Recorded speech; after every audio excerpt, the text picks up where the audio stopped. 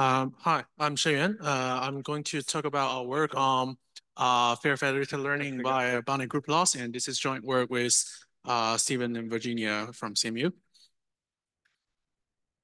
So just a little bit background on federated learning. So in federated learning, the data are stored at the client side, say local devices or local silos, rather than collected to be a centralized data set. And then the clients communicate with the server to jointly train a model based on their local data. And after that, the model is deployed for the rest of the world for any downstream task. In many real-world applications, those data from the client side could have different protected attributes, such as different genders or different races, etc.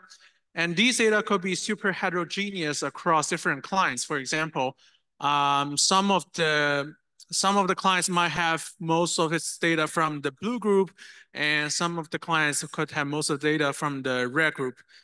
In many of these applications, we want the model to provide fair predictions across all the groups. So that's why we trying to study such group fairness problem in the context of federated learning. Given that we have a centralized data set, a lot of prior works have studied this problem, and in general, there are three different classes of methods.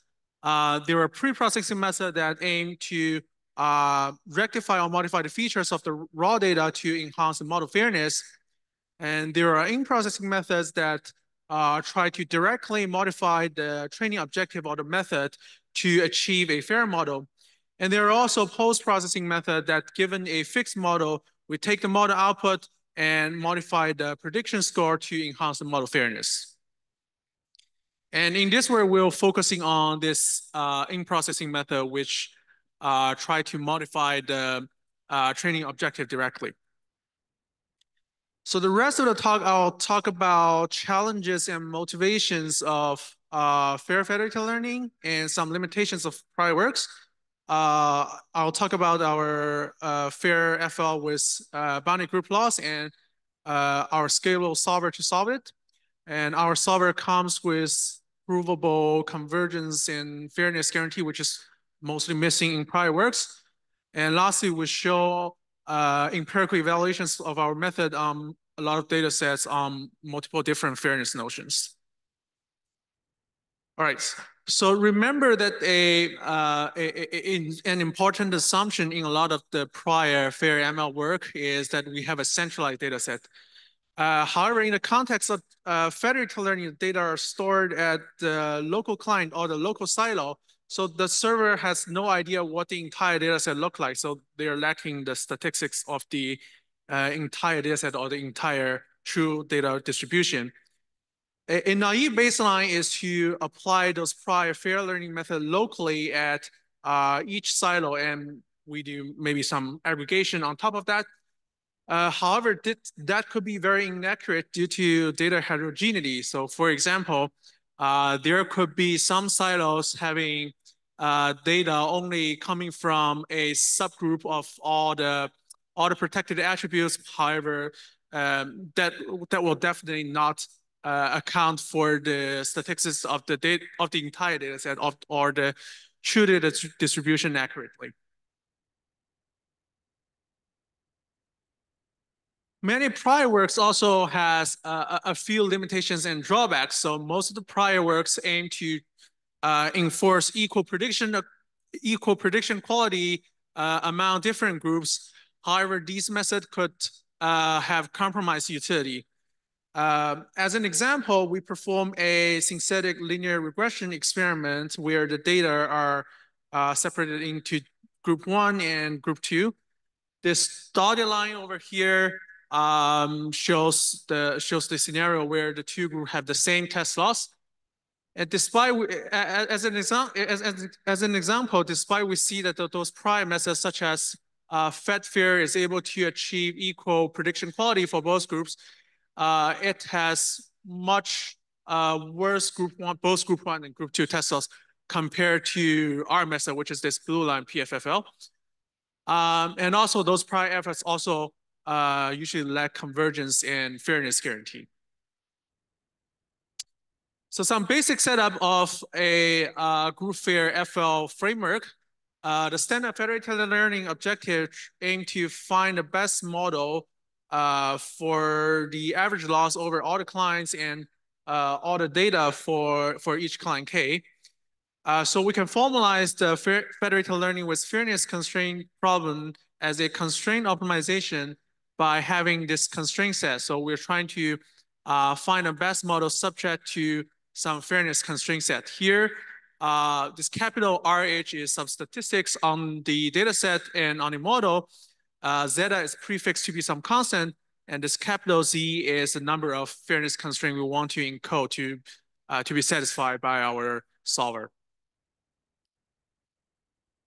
So to solve the constraint optimization problem, we rely on solving the saddle point optimization problem by introducing the dual variable lambda. Here, this beta FW is the federated learning empirical risk, and this small RW could be viewed as the fairness violation for each constraint.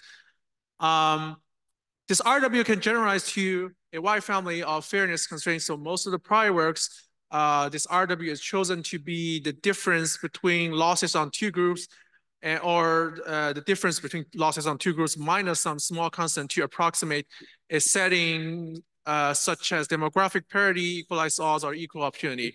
However, as we see in the previous slide, that this code comes with compromise utility.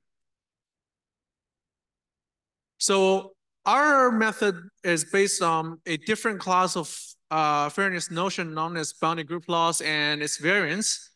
So a classifier satisfies bounded group loss at level zeta on the distribution if the expected per group loss for every protected attribute A is smaller than or equal to some prefix constant zeta. So instead of enforcing equal prediction quality, we are trying to enforce that the worst group loss should be at least at some prefix constant. And in fact, if we look at this definition, we can see that it also guarantees that any two groups loss should not differentiate by at most zeta. And we also have this empirical BGL constraint formulation, which is when we're trying to encode this notion, we just simply take the average of all the data coming from this group A over all the clients and subtract it by this prefix content zeta. We also extend our definition to be a more specific or a more specific definition known as this conditional bounded group loss. So similarly, we're trying to pose some constant on some per group loss. However, in this scenario, we are not restricting the group to be just the protected attribute, but we take the pair of the protected attribute A and the true label Y as the new notion of the group. Instead of enforcing a single global zeta over all the constraint, now we are setting this zeta Y, which is only the same across all the true label rather than having a single global one, due to the prediction difficulty could be different for different true labels. And based on our objective, we propose a scalable solver. We call it PFFL. We first initialize the dual variable and the model parameter. So here, this B, capital B, is the regularization strength, and we'll later see in the theoretical analysis on how this B could affect the fairness and convergence. For each iteration, we perform a full TA rounds federated averaging on the objective. And then the server receives the loss and the model parameter and perform a one-step gradient ascent on the dual variable, and then broadcast the dual variable back to all the clients, and that completes one training iteration. And we train it for some fixed number of training iterations. And at the end, we output the average iterate W bar only if the solution is feasible. Some of the now I discuss some of our theoretical guarantees to prove the convergence for this convex concave optimization problem. A common tool is through this notion of approximate saddle point. Intuitively, in short, this the new approximate saddle point characterizes how far our solution is to the true optimum. So the smaller nu is, the closer the solution is to the true optimum. Oops. Here are some of the assumptions we needed to for the convergence analysis, and most of them are standard assumptions in the context of federated learning. For example, L smoothness, bounded gradient variance, bounded gradient norm. And we show that under these assumptions, the average iterate is a new approximate saddle point for the following nu, where the nu could be decomposed as a federated averaging error and exponentiated gradient ascent error. If we pick this eta theta, which is the gradient ascent step, learning very carefully, this could be, this is approximately order of log t over t plus 1 over square root of t. So if you train long enough, this could converge to 0. We also we also have a fairness guarantee with respect to our training objective. Suppose the loss is upper bounded by some constant m, we show that for a new approximate saddle point, we have the worst group's loss on the actual data set D is upper bounded by this term on the right-hand side, m plus 2 nu over b plus zeta. So from this upper bound, we can see there are two ways we can restrict the worst group loss. We can either make B larger, which is the regularization strength, or we can train this model for long enough so that this nu is small. So it is worth noting that from this bound, we are not seeing those kind of fairness utility trade-off where if we want to have better utility, we have to sacrifice for the fairness. In fact, if we train long enough where we're getting better utility, this nu is small, which also means we have better control on the worst group loss.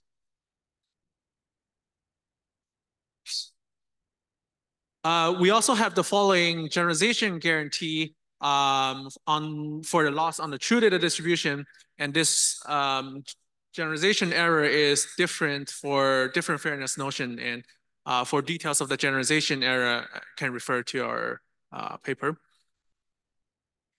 Empirically, we compare our method on a bunch of different data sets, including ACS employment, Celeb A, community and crime, Compass data set, and a bunch of different fairness notions. We first compare our method with other fairness-aware and non-fairness-aware baseline on the per group loss and the per group accuracy and the per group accuracy difference. As highlighted in this red rectangle, we can see that our PFFL provides the strongest worst group accuracy compared to all the prior baselines. And in some scenarios, such as ACS employment and community and crime, if you look at the group 1 accuracy and group 1 RMSE, we are also having the best group 1 performance, which is the strong group performance compared to other baselines.